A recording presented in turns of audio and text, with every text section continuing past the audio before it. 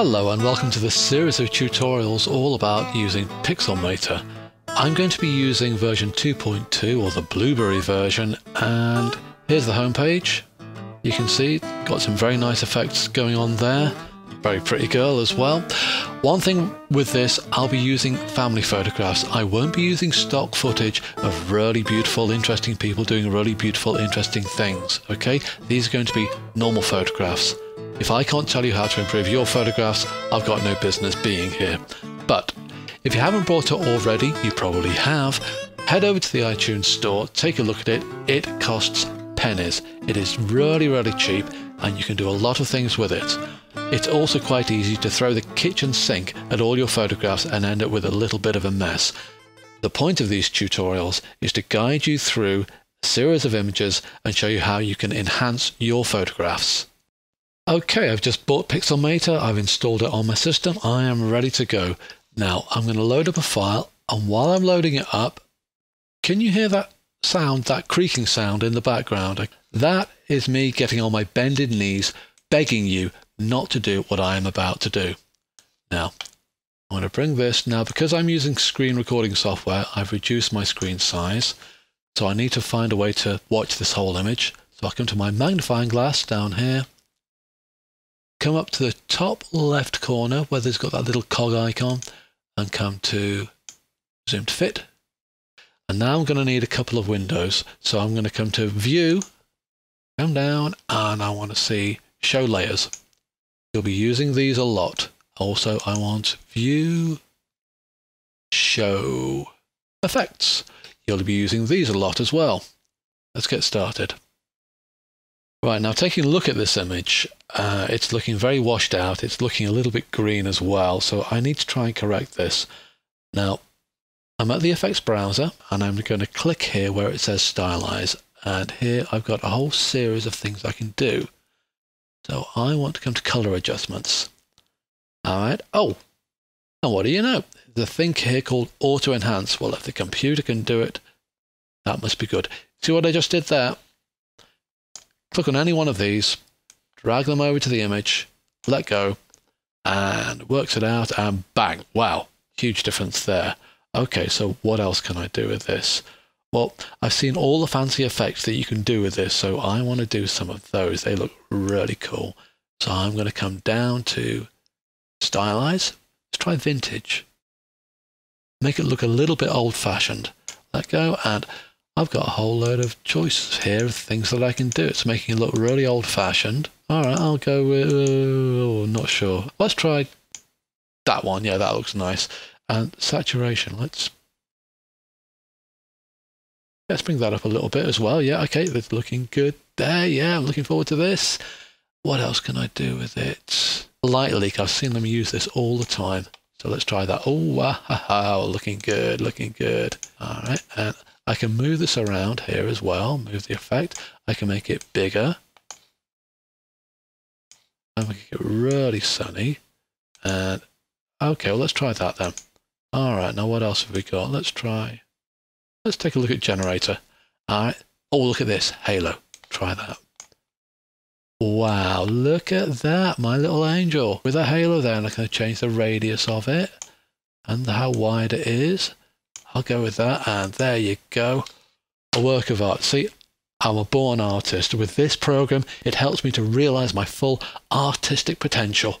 Okay, I'm going to save this. Save, and give it blah, blah, blah. Yeah, whatever. Okay, I click on save.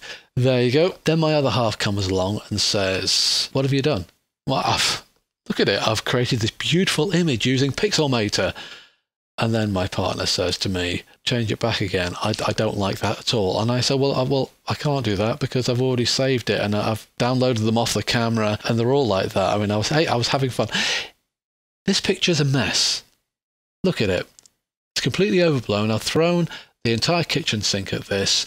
I can't bring it back because I've already overwritten it. Well, no, that's not true. Okay, if I come here, if I take a look on my hard drive, and I take a look at photos. Take a look here. Now I created this in this folder here, and Thankfully, it hasn't overwritten my copy. It's been very nice to me. It's saved me from myself. I still have the original file. I can still do things with this and hopefully make the photograph better.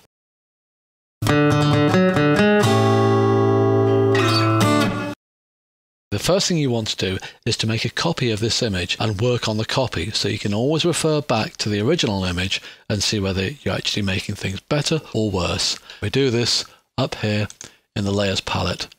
So come down to the little cog, and where it says duplicate layer, duplicate the layer. And we're going to rename it. We're going to call this base. We can call it other things as well, but that'll do for now. And then come back to the little cog and group layers. Now I've got a folder there called group, and I'm going to call that fix. Any layers I do create are all going to be inside the fix folder, so that at any time I can hide the folder and anything else inside it and look back at my original file. Always important to do. If you're going to do any cropping and rotating, now's the time to do it. I'll explain why. Come back to my base layer. I'll show you the way not to do it first. Let's see, where's our crop tool? Well, I could do with a bit of cropping. Let's click on the top right, come down to the bottom left, and I'm going to hold down my shift key as well, because I want to make sure I don't get any kind of strange narrow pictures like that, which might be a bit tricky for a printer to print out. So come back to the outside edges of the image, hold down shift, bring it in, move it around. Oh, let's see what we've got. And do that. And click enter to commit to it.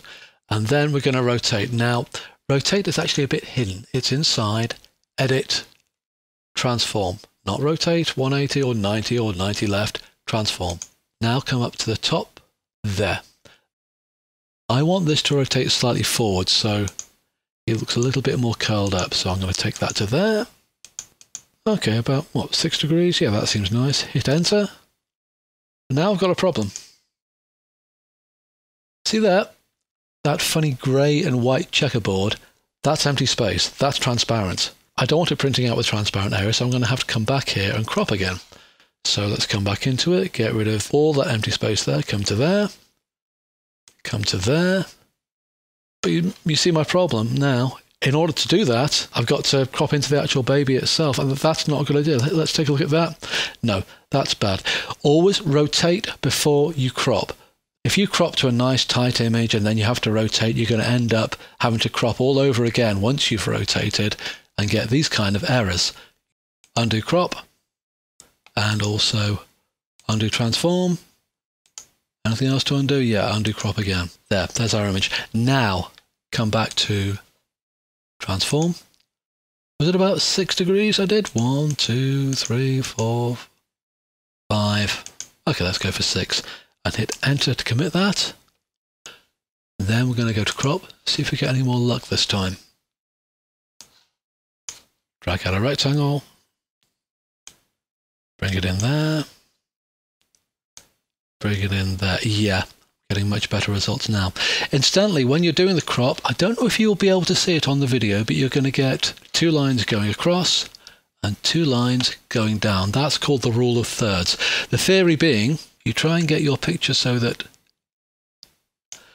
important things like people's faces, always the most important part of a picture, are roughly on the 3rd line markers. If that baby's bang in the centre, it looks a little bit boring. Let's take it off to one side a little bit, make things look just a little bit more interesting, and get to about there. Okay, so we've rotated first, we're cropped, now we're ready to go on to various colour changes. Okay, forget auto enhance for now. The one I'm interested in, well, let's go through them. Brightness, that adjusts your overall brightness and your contrast. It's a quick and dirty way of doing it. You've got 2 different controls. Not really interested in that one. The one I'm interested in for now is this one, levels. So I'm going to take that, drop it onto my image. And what have we got here? Now this image is a very greyed out image. There's no white in there and there's very little black at all. And you can see on this graph here, if I come here, that is a list of all my dark to light pixels. blue pixels, green pixels, red pixels, the amount there are there. And you can see there's no light color pixels. If this is white and this is all your light colors, we've got to go all the way down to here before we see anything at all. All right, well, let's correct it. I'm going to move this towards those curves. And as I do, you can see the image is getting lighter. That's one thing we want.